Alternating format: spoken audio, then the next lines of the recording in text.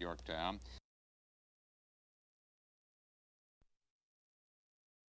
The Yorktown missions job in getting any signal out of there at all with all that interference, and we do hope to, of course, have the pictures of Apollo 8 astronauts when they get back aboard the Yorktown sometime, presumably in the next half hour or 45 minutes. Paul Haney has reported that they are in what is called stable 1 condition. That means that their nose is out of the water, up in the air. They have not had to use the flotation bags. He also reports that the crew condition is okay. There will be a 20 to 25-minute wait for the pickup by the frogmen dropping from the helicopters for safety reasons until the first light gives them a little help out there. CBS News color coverage of the flight of Apollo 8 will continue in a moment after this pause for station identification. The flight of Apollo 8 continues in just a moment. This is CBS. It may be that there's a temporary loss of visibility because of one of the shots been telling us, and so monotonous.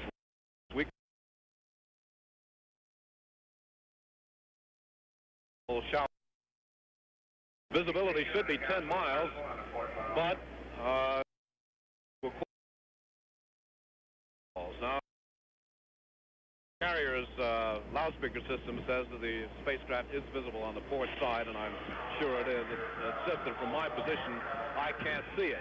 We would expect that within 35 minutes, perhaps less than that, the swimmers will be dropping to the surface of the ocean. They'll be attaching the flotation collar and around the spacecraft to keep it stable from sinking, of course. And after that, 2 6-man rubber life rafts will be dropped to them. Then the hatch will be opened, and the astronauts will emerge from the spacecraft and clamber over the flotation collar into the life.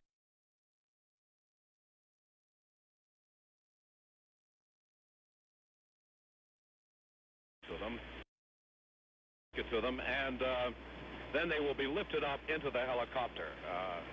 We understand that conditions are satisfactory with the command module, and the strobe light is visible from the bridge of the Yorktown. The strobe light is that very bright, pulsating light, which can be seen probably 10 miles or so.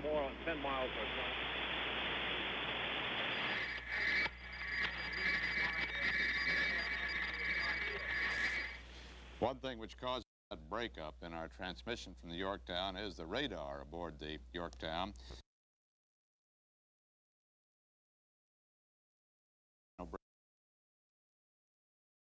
Electronic.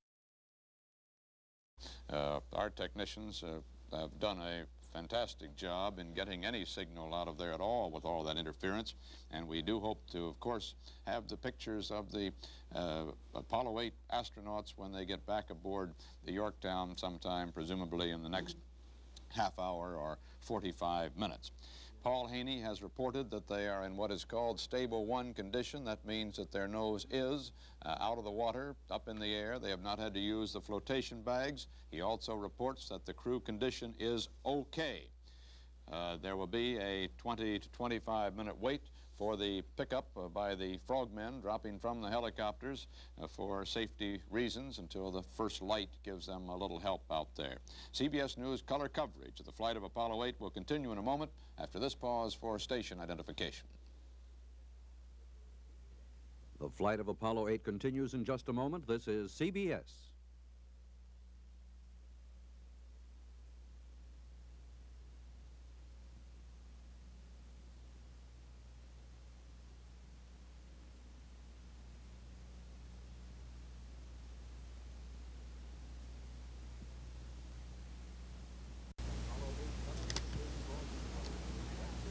Apollo 8 coverage is being brought to you by Western Electric, manufacturing and supply unit of the Bell System, as part of their continuing coverage of important news events. Western Electric, we make Bell telephones and equipment that connects them. CBS News color coverage of the flight of Apollo 8 continues. Here is Walter Cronkite. And out in the Pacific, the flight of Apollo 8 has come to a successful conclusion. It has landed almost on its impact point after its 570,000-mile trip to the moon and back, taking man to the moon for his first close-up view. Here is Dallas Townsend on the Yorktown. Ron Nesson, can you hear me up there on the 07 level? Well, I'm not up on the 07 level, Dallas, but I can hear you. These, the two groups that are involved mostly in picking up the astronauts now that they are down and safe are both veterans of Vietnam, and as a matter of fact, some of the techniques they're using this morning to pick up the astronauts are the same techniques they used in Vietnam to pick up flyers which were shot down. The helicopters in this morning's operation are from Helicopter Squadron 4, and during their service on this aircraft carrier off North Vietnam, they picked up 24 flyers who had been shot down. The frogmen belong to the underwater demolition team number 12, and they also saw service in Vietnam. There is a certain danger involved at this stage in the recovery, although the astronauts are down and say that everything is A-OK. It's because of this danger that the decision was made to let the astronauts stay in their spacecraft during this half hour or 40 minutes between their splashdown in the ocean close to the Yorktown and the time when the first rays of sun will be coming over the horizon here in the Central Pacific. If the astronauts don't get seasick during this next half hour, the plan is for them to remain in the spacecraft until it's light enough for the frogmen to see what they're doing. The danger is this: the spacecraft may still have in it some of the very exotic fuel used to fire the 10 little maneuvering engines around it.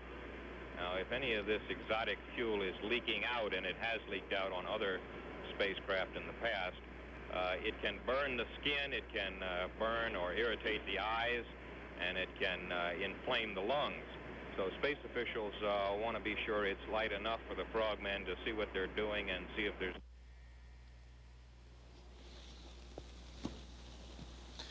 Well, we lost our picture and our audio report from Ron Nesson aboard the Yorktown. At the moment, we'll have it back shortly. We hope that we are certainly going to have good pictures for you when Borman, Lovell, and Anders set foot on the Yorktown. The time situation out there regarding dawn and first light, it's 4:51. It was local time at splashdown. That was about 12 minutes ago now. The effective first light is 5:32 out there, or 26 minutes from now. That would be the time then when the frogmen would jump from the helicopters for the rescue effort. That was the effective first light as of yesterday in one of the 10 trial runs the Yorktown has made at recovery, preparing and exercising for this operation. So if the first light today is the same as yesterday, 26 minutes yet before recovery.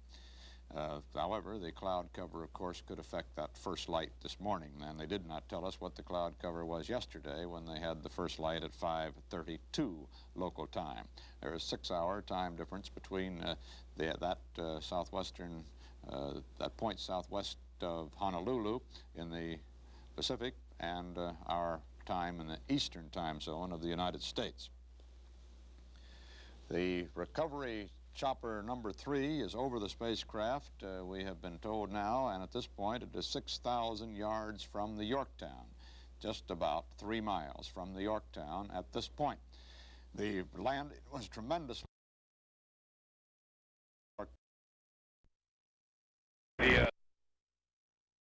Soon be illuminated with the searchlight from one of the recovery helicopters, and we now understand that Recovery 3 has the command module in sight and is illuminating the spacecraft. Recovery 3, shall I go?